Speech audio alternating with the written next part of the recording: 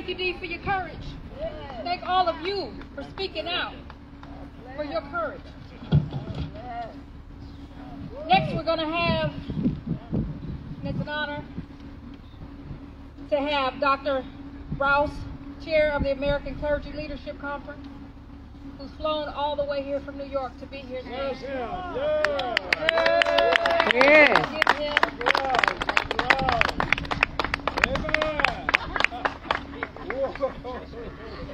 Glory to God. I am Lounne Rouse, and I teach master and doctoral students from 6 continents, from all across America, transformational leadership.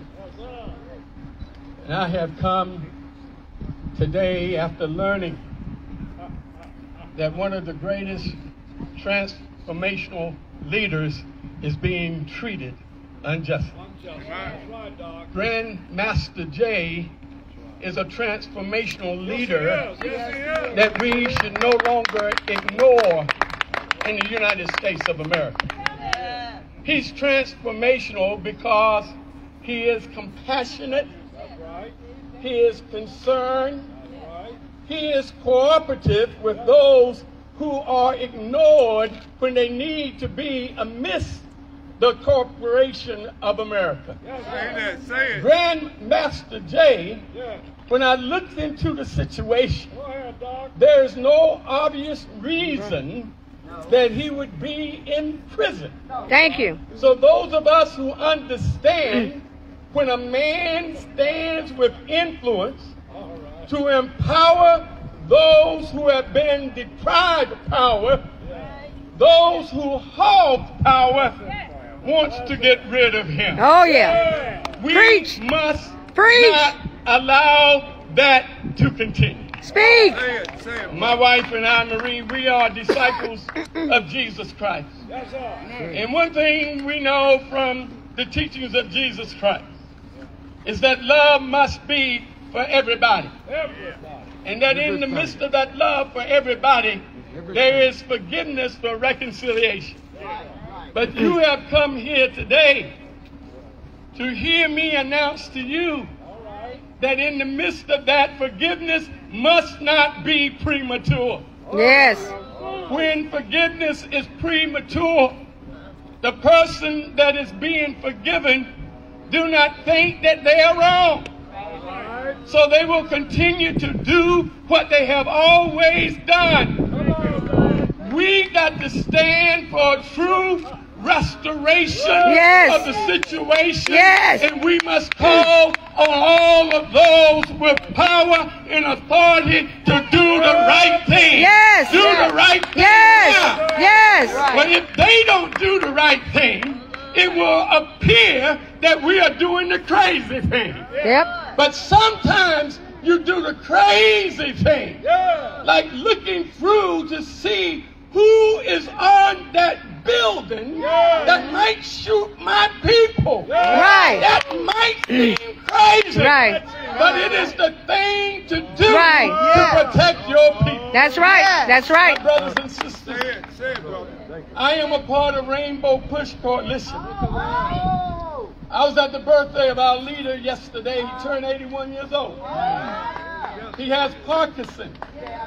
And I know that he would come to be with you in Louisville if things just wasn't like they are. I know because I worked with him as his chairman in New York and New Jersey and Connecticut for many years. But I want to say this to you about the civil rights situation.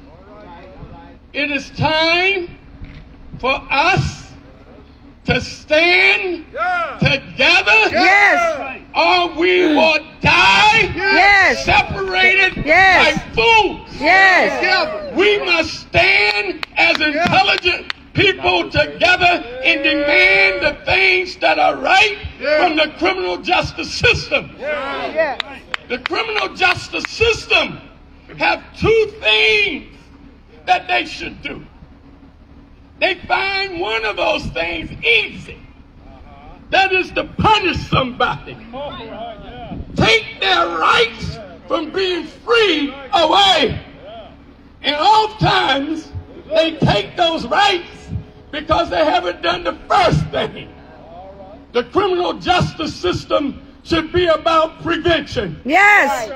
They should have prevented Breonna Taylor. That's right. That's right. That's right. That's They right. should have prevented the injustice that continued after. That's right. That's right. That's right. Then there would be no need for me to stand here, you to stand here, 26 or more to be unjustly imprisoned, and Master J being there too. Brothers and sisters, we've got to tell this criminal justice system it's time that you work for us, Yes. not against us. Yes. Yes. Yes. And then finally, I am here not alone. I am co-chairman of the American Clergy Leadership Conference. It's 6,000 and growing. In that conference is the Elliott brothers. In that conference is Bishop Bernie Wade from Louisville. In that conference is a man who's standing opposite that tree. David Powell.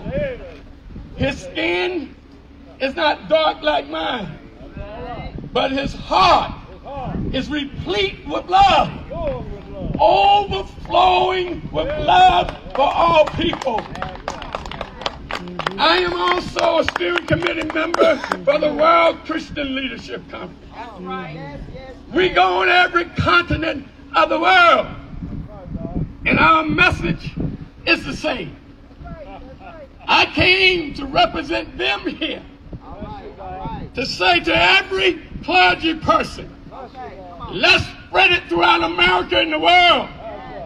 We cannot stand by and see a fellow clergyman in prison, not for doing a crime, but for political imprisonment. Thank you. Thank you. Thank you. Set the political prisoners free. Yes. Free them all. Free them all.